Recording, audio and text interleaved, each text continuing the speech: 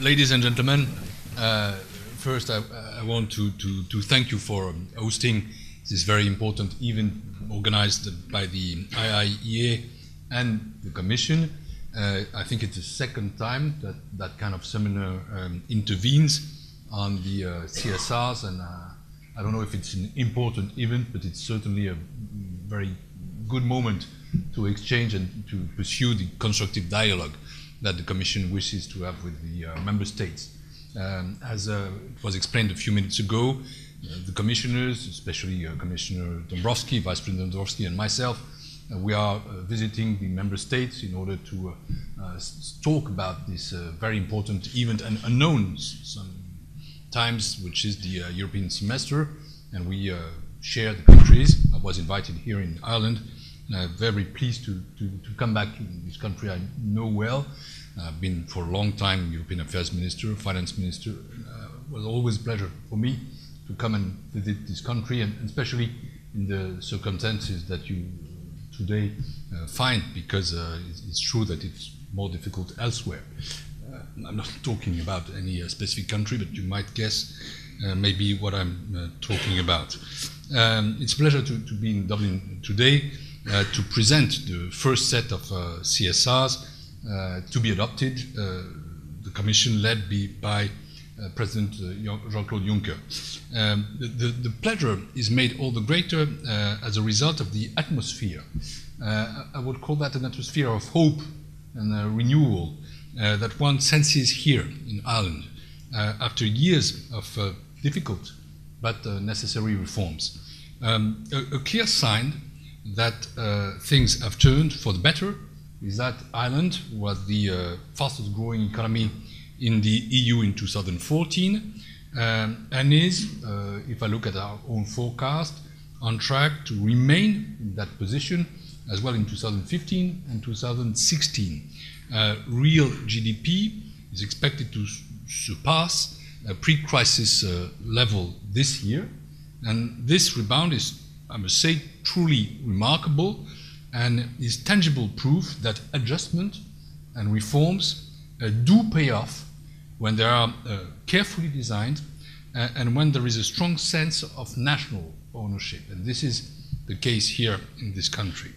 A common understanding that adjustment and reforms may be painful in the short term, but necessary and beneficial in the medium term is by experience the most important element that determines success. Still, not everyone is yet feeling the benefits of the ongoing recovery to a sufficient extent, in particular those who are and were most affected by the crisis. Although the unemployment rate dropped from more than 15% in 2012 to about 10% currently, too many people I know remain unemployed or live in precarious conditions or bear the burdens of private high debts. The positive developments of late should therefore not lead to a sense of complacency. Major battles have been won, and the Irish people must be and can be proud of that. But it would be premature to say mission accomplie, mission accomplished. In spite of the undeniable and remarkable progress made so far, important challenges remain concerning public finances, the financial sector, and structural reforms. Some people may think that those challenges are merely legacy issues, shadows from the past.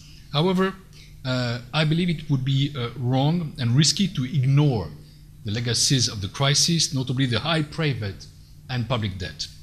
These legacies make Ireland still vulnerable to external shocks. And as a small and extremely open economy, Ireland is more exposed to external developments, both positive and negative. The ongoing brisk economic recovery provides an ideal opportunity to complete the adjustment process. My view is that when the tailwinds are more favorable, it's the moment to go on with reform, not to stop or to backtrack. And this is clearly the view of the Commission. It is in this context that the Commission has put forward its CSRs to Ireland for 2015 and 16.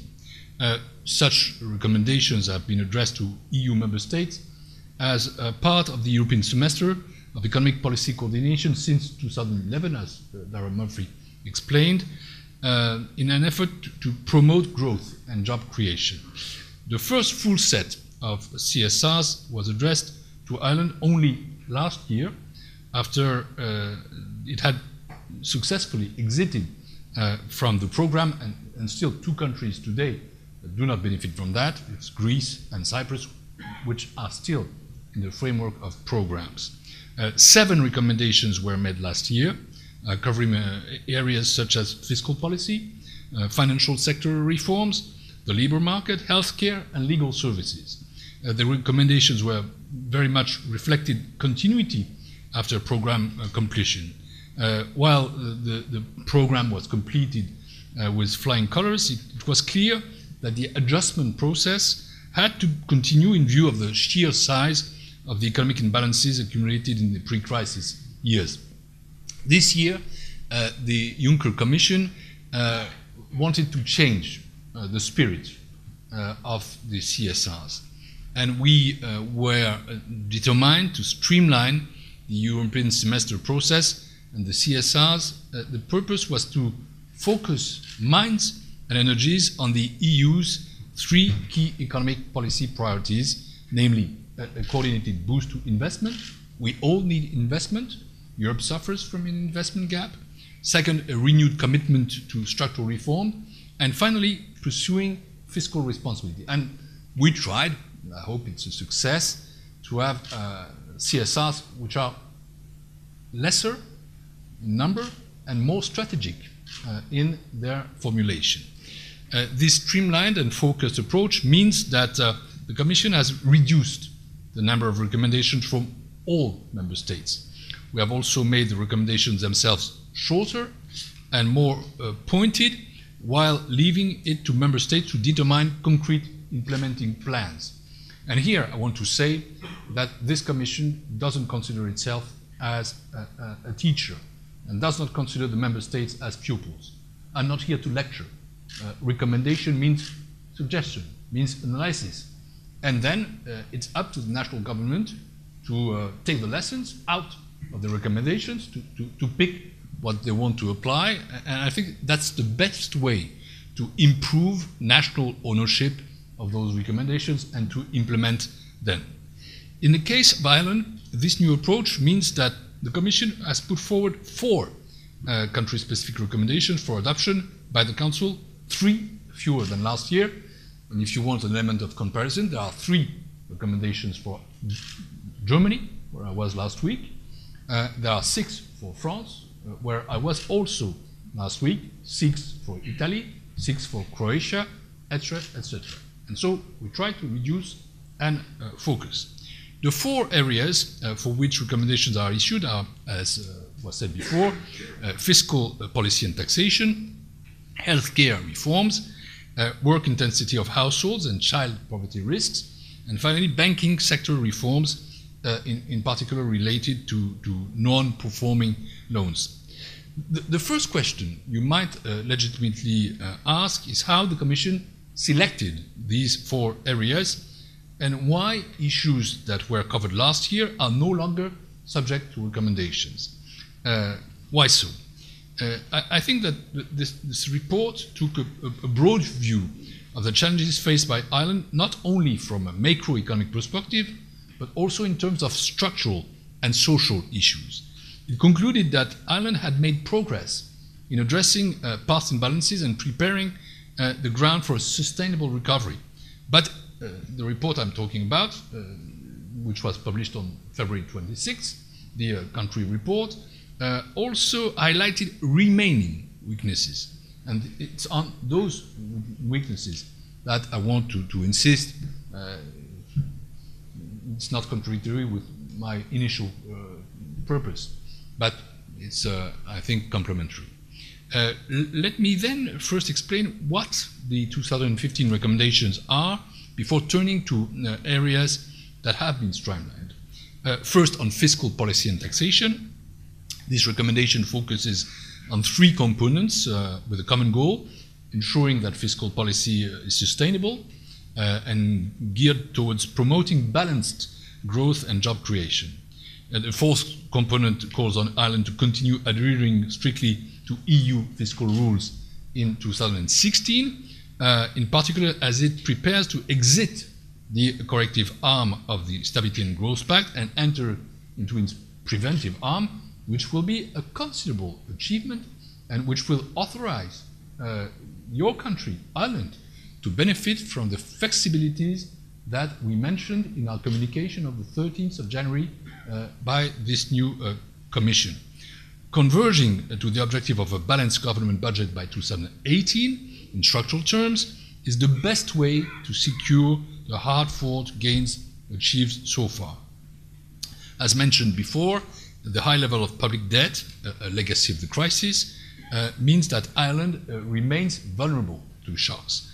For this reason, the recommendation calls on Ireland to avail of opportunities provided by the strong macroeconomic environment to accelerate deficit and debt reduction. The second component calls on Ireland to further broaden its tax base and review tax expenditures, but without calling for an increase in taxation. The third component also seeks to avoid a repetition of past mistakes resulting in pro-cyclical policies. Limiting discretionary powers to change expenditures ceilings beyond specific and predefined contingency is needed to ensure the soundness of medium-term budget planning. We are not proposing that Ireland to stick to expenditure plans no matter what. In line with the common practice prevailing in other EU countries, we are recommending that expenditure plans be changed only in truly exceptional circumstances. Second recommendation is on healthcare reforms. The evidence from the past few years indicates that Ireland faces challenges in delivering healthcare cost effectively. Budget overruns have occurred systematically over the past few years, and I know that pressures continue to build up. Public expenditure on healthcare is comparatively high among EU countries, even though population health outcomes are by and large no better. This is why we believe that some structural reforms are needed there. Without seeking to be exhaustive, the recommendation therefore indicates areas where cost effectiveness can be improved, and this includes mostly, as you know, public spending on patented medicines whose prices are well above the EU average. Third, a recommendation on the work intensity of households and child poverty risks. Regardless of the indicators used, Ireland is among the countries in the EU with the highest proportion of people living in low work intensity households. This is only in part a legacy of the crisis, and you know better than I do that it generates grave social challenges and raises the risks of child poverty. Low work intensity is also particularly severe among single adult households with children. Given the importance of the issue, the recommendation calls on Ireland to act on two key strands of reforms. The first is to ensure that work always pays, and that remaining disincentives to take up a job are eliminated by the tacit withdrawal of benefits and supplementary payments upon return to employment. The second is to improve access to affordable childcare, an indicator on which Ireland lags far behind most OECD countries. Our fourth and last recommendation is on banking sector reforms. Ireland has come a long way in restructuring, downsizing, and recapitalizing its domestic banks already. And this is also a very strong achievement. It is not by chance that the government is now setting its sights on selling its remaining stakes in the banks. The disposals, when they take place, will enable Ireland to significantly reduce its public debt. They will also sharply reduce the final cost of the support measures that were necessary to address the banking sector crisis. In spite of the impressive progress achieved so far, legacy challenges remain important. The government knows that. I'm talking about non-performing loans. They still represent about 23% of the total. This is one of the highest rates in the EU. It is also an impediment to the capacity of banks to support the economic recovery. As a result, the Commission continues to stress that further progress is needed in reducing non-performing loans. This is the case both in terms of mortgages in areas and in terms of the non-performing loans of SMEs. Finally, let me also say a few words on the areas that were subject to country-specific recommendations in 2014, but not this year. Does it mean that the Commission is fully, I would say, satisfied with the progress made in implementing these recommendations over the past year? Does it mean that the Commission no longer sees these issues as relevant for Ireland? The answer is, of course, that they are still relevant, very much so, but that progress has been made sufficiently that there is no specific recommendation for this year. In the area of labour market reforms, there is no denying that efforts under Pathways to Work and the Action Plan for Jobs have paid off, and the Commission recognizes that. The unemployment rate, as I said, has fallen from its peak of about 15% in late 2012 to 10% today, on the back of rising private sector employment. This is a major achievement, one more. But of course, there is much more to do on this front, especially in the view of the government's goal of increasing total employment to 2.1 million by 2018. I must say, to be very frank, that of course labour market reforms are a key benchmark for all countries in the EU, and that almost all of them benefit from CSRs on that field. A number of important initiatives are continuing, not least of which is the forthcoming contracting out of employment support services to private providers under the Job Path initiative. Continued progress is also critical in making sure that further education and training programs are fit for purpose and respond to the needs of an evolving economy. We recognize this and will continue to monitor progress in the context of the European semester. Similarly, while the authorities have put in place major initiatives recently to improve SME access to finance, credit to SMEs, as you know, remain subdued. This is no doubt in part due to the still muted demand for credit, but in the coming months and years, it will be necessary to assess whether the new instruments effectively address the financing challenges that SMEs are confronted with. As part of the program of financial assistance, Ireland committed to reforming the regulatory framework for legal services in order to reduce costs. The Legal Services Regulation Bill was indeed published in 2011, but the Commission indicated on numerous occasions that progress towards enactment was frustratingly slow. Although the bill is still to be enacted, it cleared an important hurdle in April by being sent to the Senate. Further amendments are anticipated, but we are encouraged by the authorities' indications that enactment is now within reach, and we trust that there will be a rapid conclusion to the legislative process. The Commission, as I said, views enactment of the bill as an important first step towards the reduction of high legal services costs, which make it more expensive to do business in Ireland and are a burden on all citizens. The Commission will therefore continue to closely monitor progress in the context of the European semester, as well as under post-program surveillance, given that the reform of legal services has been part of the program commitments. To conclude and to come to our exchange of views, let me briefly indicate what the next steps are. The recommendations, as Dara said, will be discussed along member states in the next few weeks before their adoption by the Council before the summer. It's a process there.